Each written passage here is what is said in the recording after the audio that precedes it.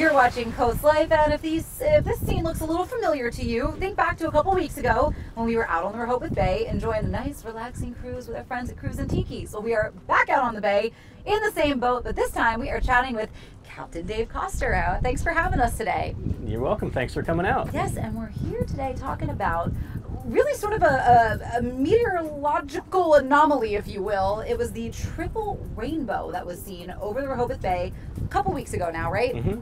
And you actually captured the photograph. So as a photographer, have you ever seen anything like this before? I've never seen any rainbow like that before. I was freaking out when I saw it. Like, what is it doing? And so, I mean, triple rainbow, just 3 rainbows. Were they all kind of stacked on top of each other? Were they all over the place? How was the composition look? Well, it didn't happen all at once. It kind of grew. Okay. So we were out on the Rehoboth Bay with a cruise on the Cruisin Tikis, and a guest are out, and I'm pointing out, you know, some sights in the area, and then the rain had stopped over on our side, and a little bit of the sun was coming out, and then over here I saw a rainbow just arch over, and the colors started becoming more vivid. And then shortly after that, then another rainbow. It was a double rainbow over top of that. Wow. So, I mean, we know there are so many photographers in our area, all very talented. What kind of goes into snapping a photo like this? Yeah, well, being at the right place at the right time, sure, under the right conditions. Nice, you were lucky enough to be there. So, I mean, I think my first thought is always like, wow, look at that. It's not to grab the camera, so you got to be pretty quick too. Yes, because it didn't last very long. So it started a single, double, and then all of a sudden, this other rainbow came in underneath the other one. And I'm like, what is that?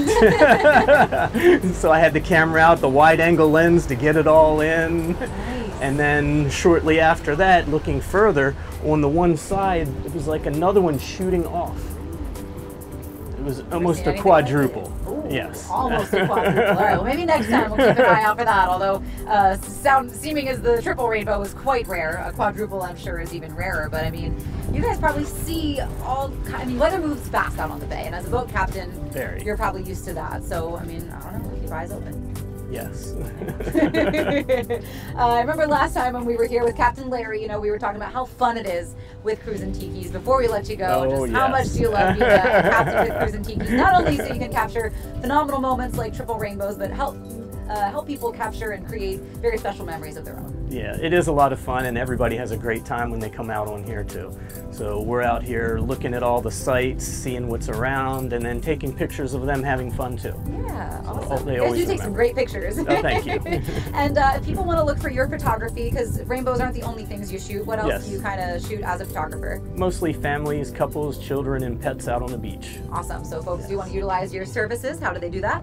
portraitsinthesand.com. There you go. Well, thank you so much, Captain Dave, for chatting with us and sharing your artistic eye with everybody. We really appreciate it. Well, I appreciate you having me. Thanks for coming out today. Of course. It's never a bad day when you are on board the Cruisin Tiki boats in the Rehoboth Bay. So make sure you book your Cruisin Tiki cruise, but we got to take a quick break, so you might as well just fire up a phone call while we do that, but we'll be right back.